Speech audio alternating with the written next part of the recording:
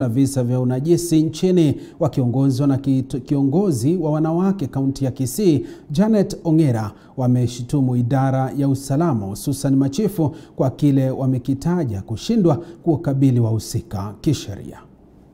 Viongozi tuna huzuni na tumefika mahali tunaona sasa tunalia, kila siku tunalia, lakini hatujapata suluhisho.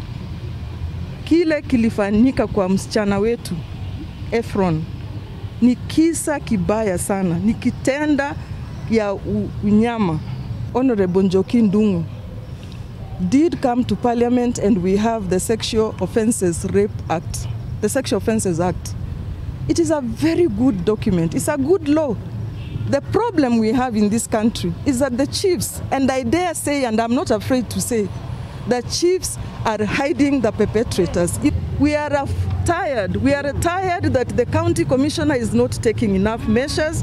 We are tired that the office of my very good brother and who is my friend Fred Matiangi has not taken enough measures to curb these incidents. We cannot have a society where our children, particularly baby girls, are being raped. You remember the incident that happened in Kenya last year? 2 young girls, 9-year-olds, were raped and murdered. I screamed at the top. We women leaders came here. We screamed, "Do you want us to strip naked?" No perpetrator up to now has been arrested. Why are they not being arrested? It's not that people don't know where they are. The community knows. You have a chief. You have umotureti. What is the work of those people? Then they should all be fired. They go home. Na mtazamaji, tukizidi